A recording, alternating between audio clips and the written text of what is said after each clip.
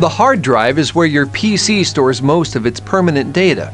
To do that, the data travels from RAM along with software signals that tell the hard drive how to store that data. The hard drive circuits translate those signals into voltage fluctuations. These in turn control the hard drive's moving parts, some of the few moving parts left in the modern computer. Some of the signals control a motor which spins metal-coated platters. Your data is actually stored on these platters. Other signals move the read-write heads to read or write data on the platters. This machinery is so precise that a human hair couldn't even pass between the heads and spinning platters. Yet it all works at terrific speeds. Let's look at what we just saw in slow motion. When a brief pulse of electricity is sent to the read-write head, it flips on a tiny electromagnet for a fraction of a second. The magnet creates a field, which changes the polarity of a tiny portion of the metal particles which coat each platter's surface. A patterned series of these tiny charged-up areas on the disk represents a single bit of data in the binary number system used by computers. Now, if the current is sent one way through the read-write head, the area is polarized in one direction. If the current is sent in the opposite direction, the polarization is reversed. How do you get data off the hard disk? Just reverse the process. So it's the particles on the disk that get the current in the read-write head moving. Put together millions of these magnetized segments and you've got a file. Now, the pieces of a single file may be scattered all over a drive's platters, kind of like the mess of papers on your desk. So a special extra file keeps track of where everything is. Don't you wish you had something like that? Removable cartridges combine the speed and storage capacity of a hard drive with the ability to use more than a single disk, as with a floppy drive. Popular types include Bernoulli and SyQuest drives. A magneto-optical drive combines the advantages of a hard drive, which is based on magnetism, and an optical drive such as a CD-ROM, which uses a laser beam to read data. Optical drives can't erase or change data, they're read-only. But a magneto-optical drive gives you the best of both worlds. The high storage capacity of the CD-ROM, plus the ability to change or delete data magnetically. The drive uses a laser beam to pack data into a very small area. Then, the magnetic forces take over.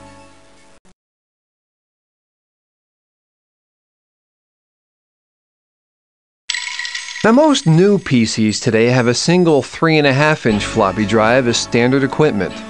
Hard drives have replaced floppy drives as the main place to store data. But floppy drives are still important for installing new programs, for exchanging data with others, and for backing up files on a hard drive. The floppy drive you see here works with 3.5-inch floppy disks. They're the type most often used to carry new programs, save data, or to move files from one PC to another. The part of the disk we see is actually just the hard plastic shell. The working disk, which is inside, is protected by a sliding metal shutter. This thin inner disk, called the cookie, is coated not with chocolate chips, but with a very thin layer of magnetic material. When you slip the disk into your floppy drive, a system of levers pushes back the metal shutter.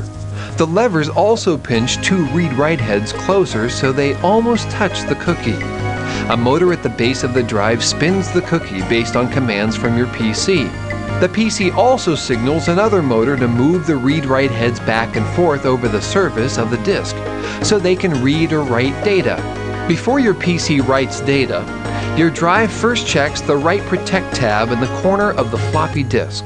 If it is open, light from a tiny diode shines through and strikes a diode on the other side.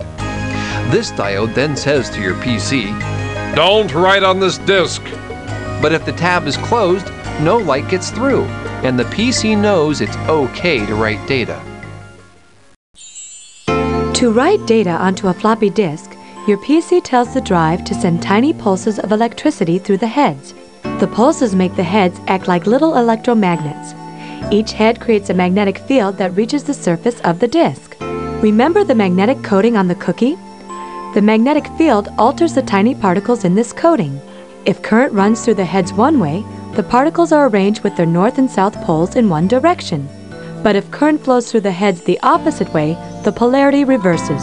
To read data from the disk, the read-write heads move into the same position over the cookie, but this time the process is reversed.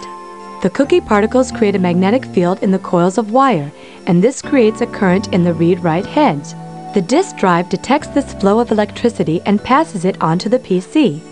The PC translates the back and forth current changes into a series of ones and zeros, the binary language of computer data. The 5 1/4-inch floppy drive is becoming increasingly rare now that the 3 1/2-inch floppy has become the standard. The main differences between the two are that the 5 1/4-inch floppy doesn't have the protective plastic case and it has less storage capacity. There's little need for a 5 1/4-inch disk these days, except to exchange files with someone using an older computer. A tape backup is an inexpensive and fast way to make copies of all your files. The drive uses a small tape cartridge that can be stored away from your PC for safekeeping.